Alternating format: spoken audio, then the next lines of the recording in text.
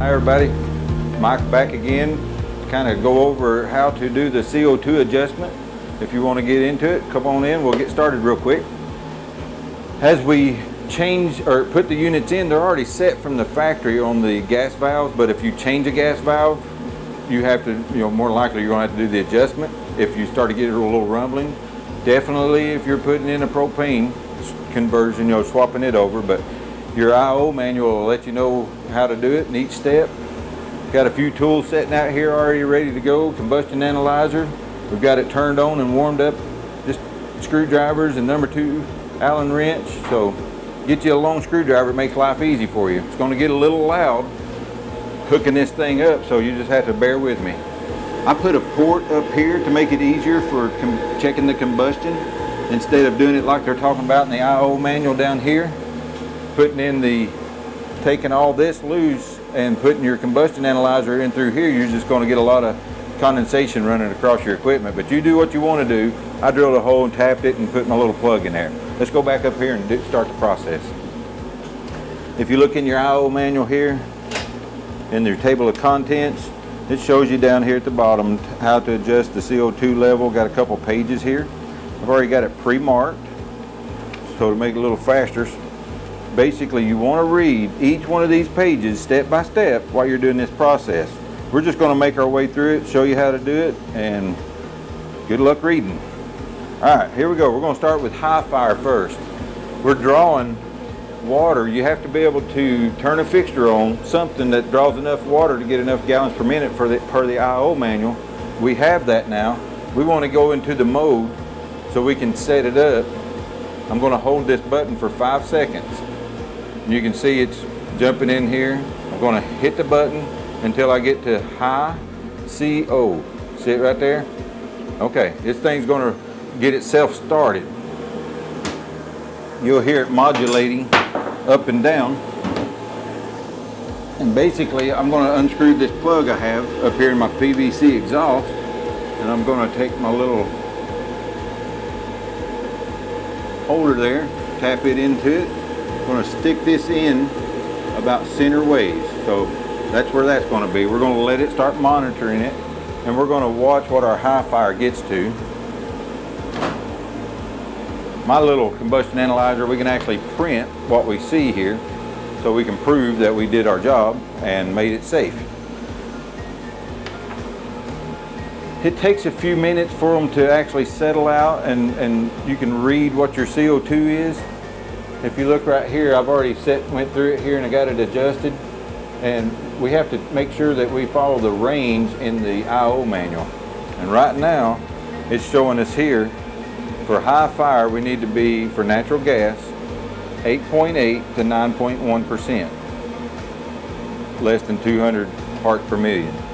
When we print this out, it'll tell us what our parts per million will be at. They usually want you to run this about 3 minutes. I already know this one's set up pretty good, but it's going to get loud. I'm going to show you the adjustment screws and the pages that you need to look at here as far as the pictures on the next page. If you see that arrow, that is your high fire adjustment screw. It tells you which way to turn it in those notes.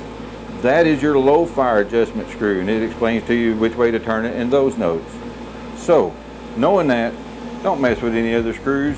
They're non-adjustable really. You just need the high fire and low fire. If you do it, you need to make small increments, not long turns, maybe quarter turns starting off on your high fire, a lot smaller turns, just barely turning on your low fire. Okay, here goes the noise.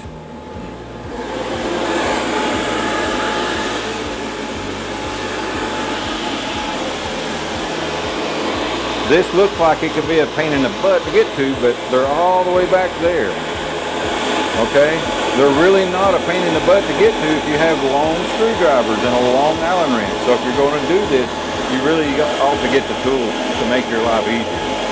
I have a little screwdriver, it's pretty long, and basically I just go behind all of the electronics to that upper port right there so I can make my adjustments, whether it be high or low. And you can see I am underneath that black silver bracket with the black gas valve harness connection.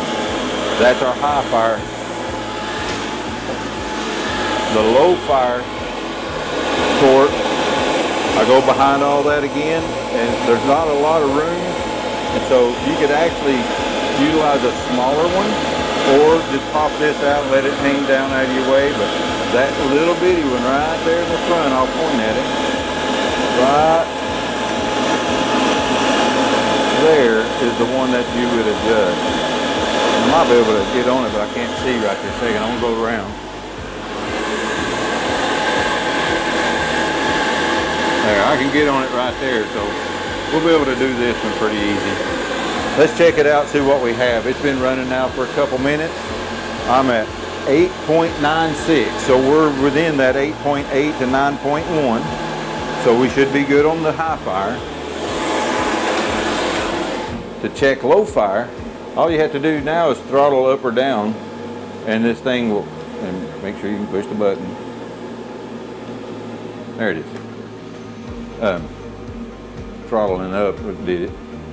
Now it's going to set itself in a low fire. We know we're calling for our water gallons per minute, but we're just going to give this a couple minutes, and you'll see this adjust right here. And if we're in our range, we don't have to make any adjustments. If we're not, we'll fine tune that high-low fire little 2mm Allen head screw port.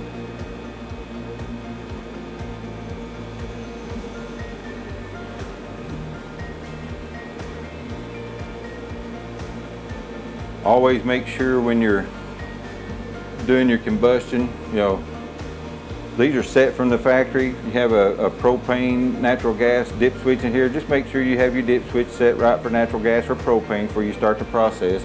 Or if you've converted it over to propane, you want to do this like we were saying earlier. Pretty simple. All the steps are in the IO manual, and anytime you need any help, you can always call the techs at the factory and they'll help you.